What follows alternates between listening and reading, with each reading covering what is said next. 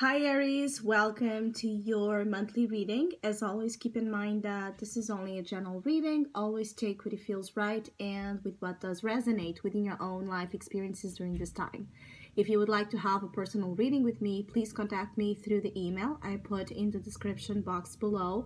For the month of July, I have two special sales offer available, and the first one, it's a mid-year reading. It's a reading that looks into the second half of the year of 2019 and what kind of opportunities, challenges, changes, and blessings might be a part of that time frame for you. And the other one, it's called The Tides. It's a reading that looks upon a theme of the emotional currents, what might be coming into the shore in terms of new emotional experiences and spiritual blessings as well, and what might be pulling back, being pulled back, washed clean, purged out of your life in terms of emotional experiences as well. So if you would like to know more details about that, those special offers or any other of my services, just email me.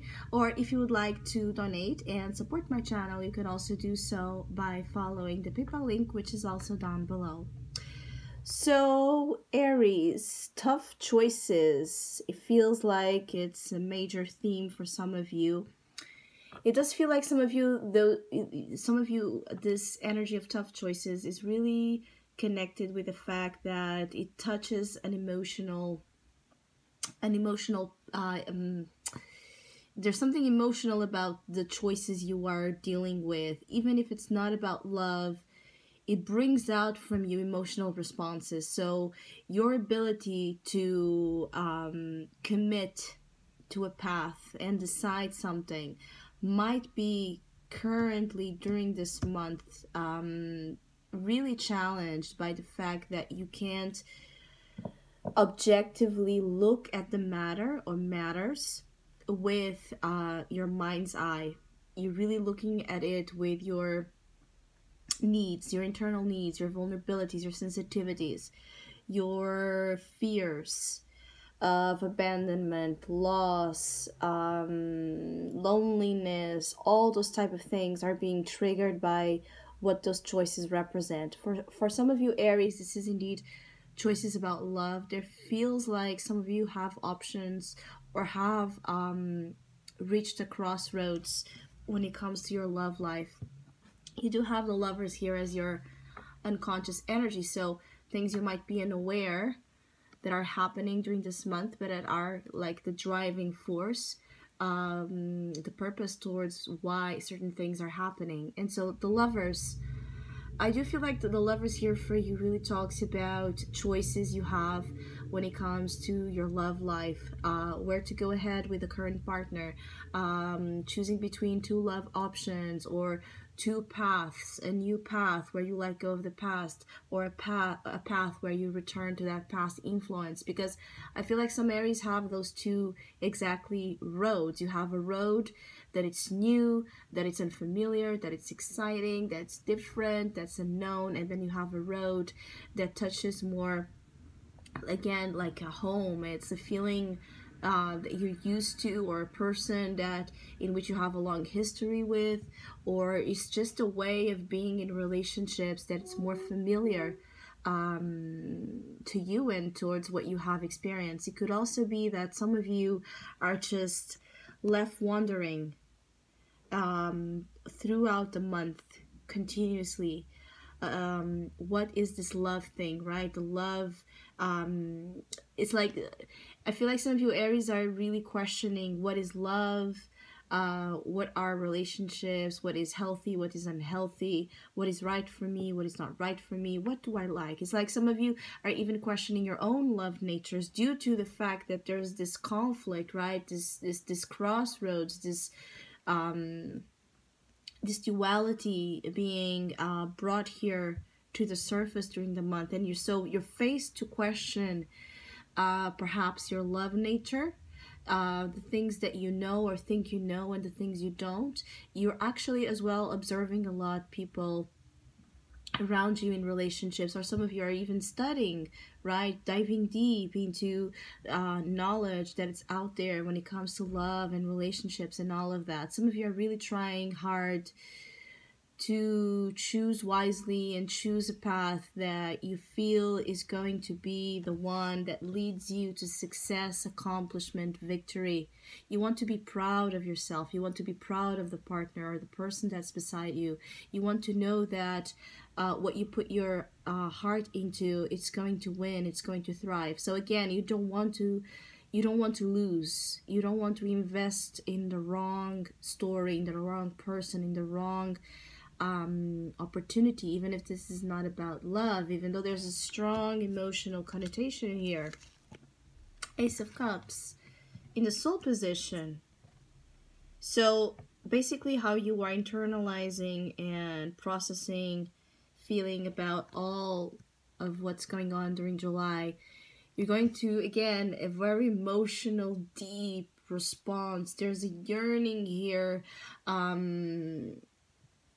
to be feeling twice as normal than you usually do. Not to say that you don't feel Aries, but it's like there's this yearning again, there's this need, there's this situation that is just, it releases waters are running deep here, and they have something to tell you. So it's like some of you are crying more than usual, or expressing affection more than usual, or feeling, you know, like your sensitivity, your intuition, your secret feminine energy as well is so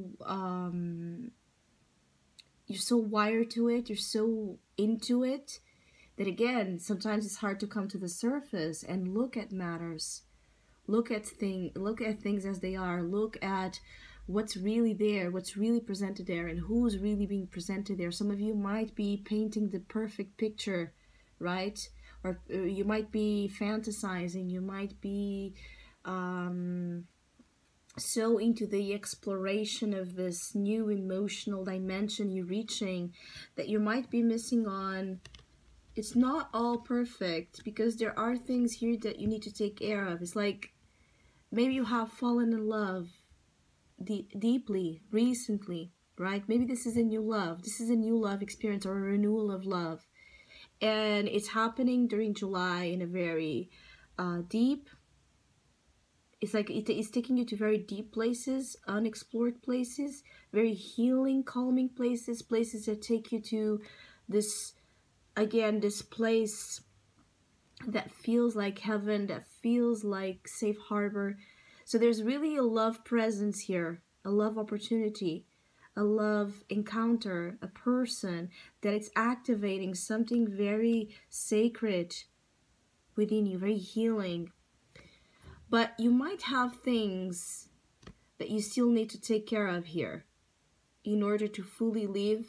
If this is about someone in your life, new, or if you want to give your all to a relationship that you have been tiptoeing around or really not committed with, whatever is the case, of if this is a job opportunity, if this is a project, if this is a dream, that you know you have to give your all to it, that you really need to be 100% invested in, but you can't, because there are choices to be made, there are things to be ended, there's a road that needs to chosen, and another that needs to be crossed. It's like you can't have both things. I feel like some of you want to have both.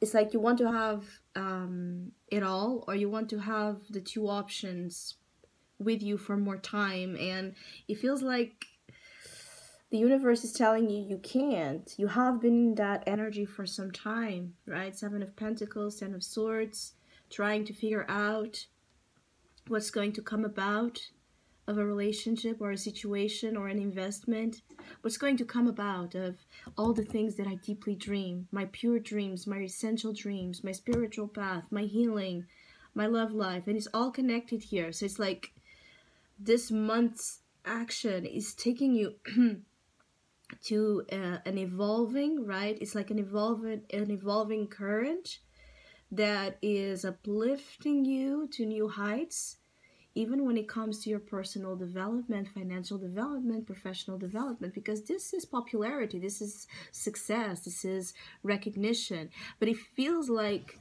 what's moving this is not ego, it's love. So there's something here about a sensation.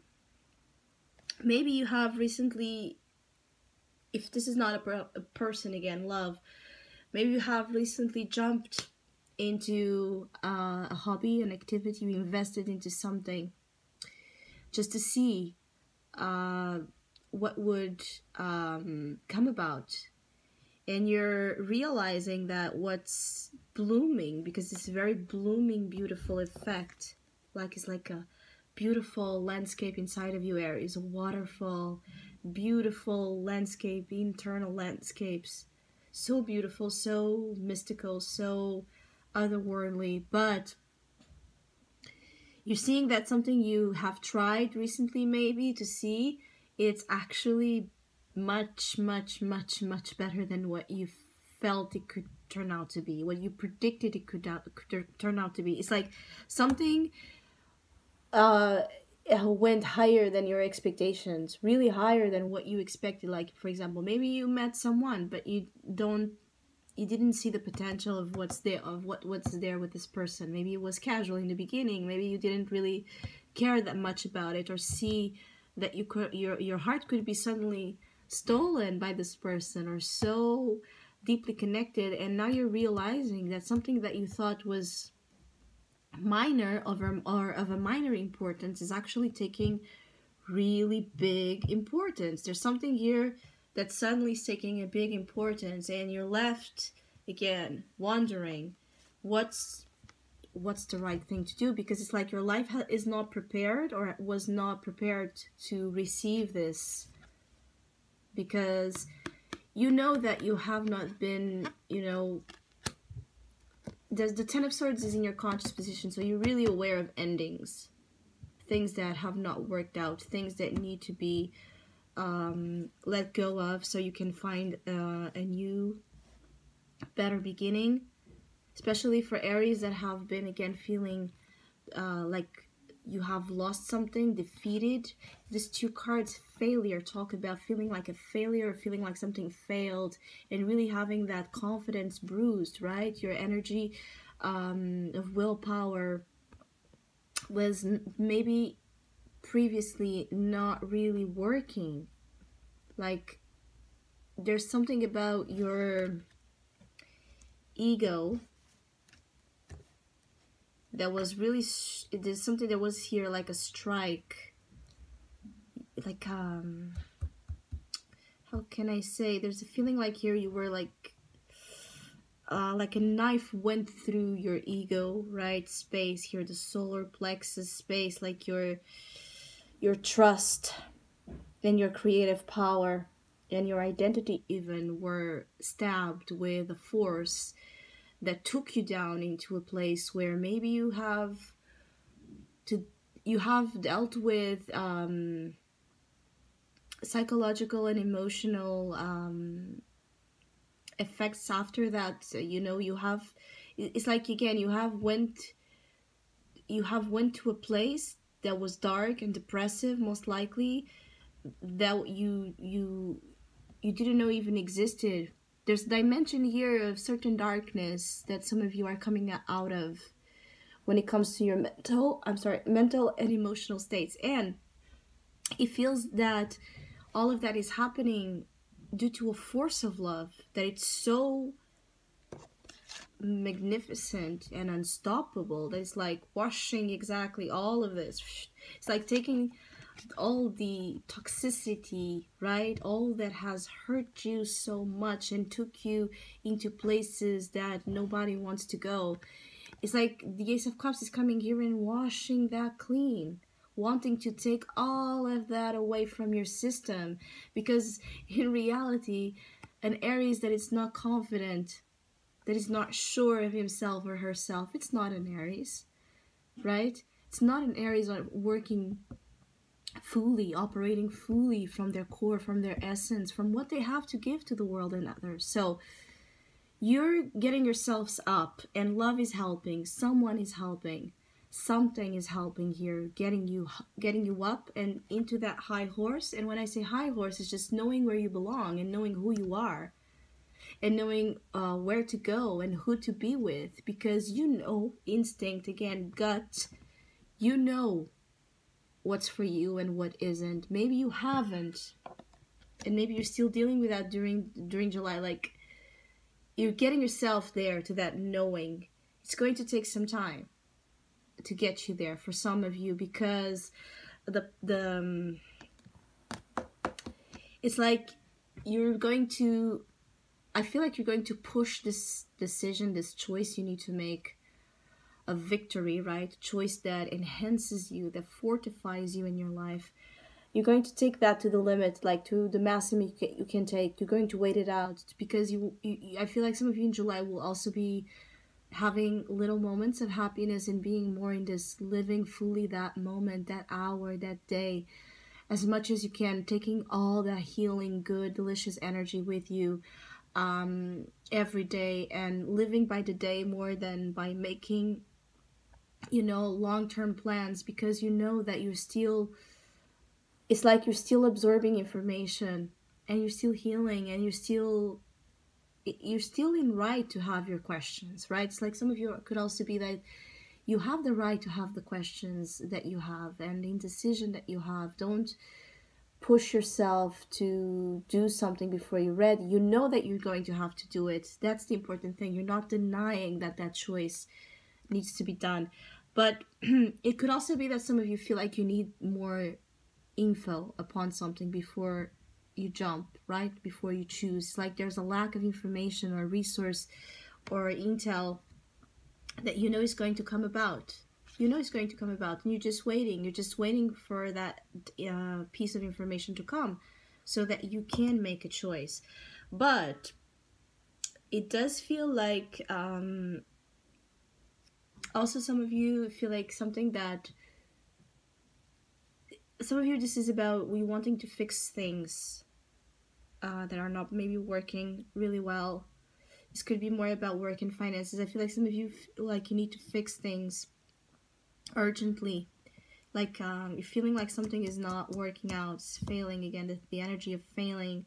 It could be that you're feeling like you're losing control as well of your sense of management when it comes to money, or when it comes to just having so many things to deal with that you lost track of something, and now you want to get control, you want to get things in order, you want to get things properly done so you can be proud of your work, you can be proud of what's out there that has your name, or the person you present yourself to be in work, in family, in love. You're really working here towards betterment of things that about you, or about things in your life that have not been working,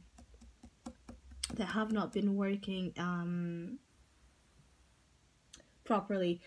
I also feel like in terms of love, for those of you that are torn between two people or two love interests, underlying motivations, it's like understand your motivations, what's pulling you to one and another. There's a sense of motivations. There's a motivation, the one here feels like a motivation of deep love and healing, and another could be a different motivation. Prize, wanting to a conquest, wanting to have here some sort of victory when it comes to your love life, to such a degree that maybe you're willing to go for something, right? Or go for someone that, even though maybe it's not that deep love, that really touches you deep, it's someone that makes you happy. It makes you proud. It incentivates you, it motivates you, it drives you forward. So there's a sense of motivations. There's a sense of motivations really being the key to find out where you want to go, because it's also about what do you prioritize in terms of your love life, in life in general. What are your priorities? What kind of partner dynamic you really want to have, and so you can choose accordingly. But I do feel like some of you are going to be surprised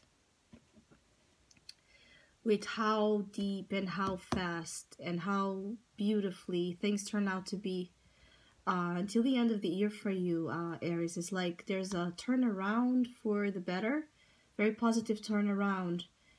And I do feel like it has a lot to do with your love life.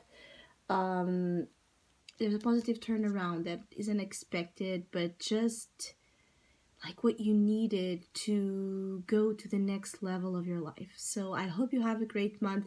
Thank you so much for all of you that have been liking, sharing, subscribing, commenting, donating to my channel. I really appreciate it. Thank you so much. Hopefully, we'll see each other soon.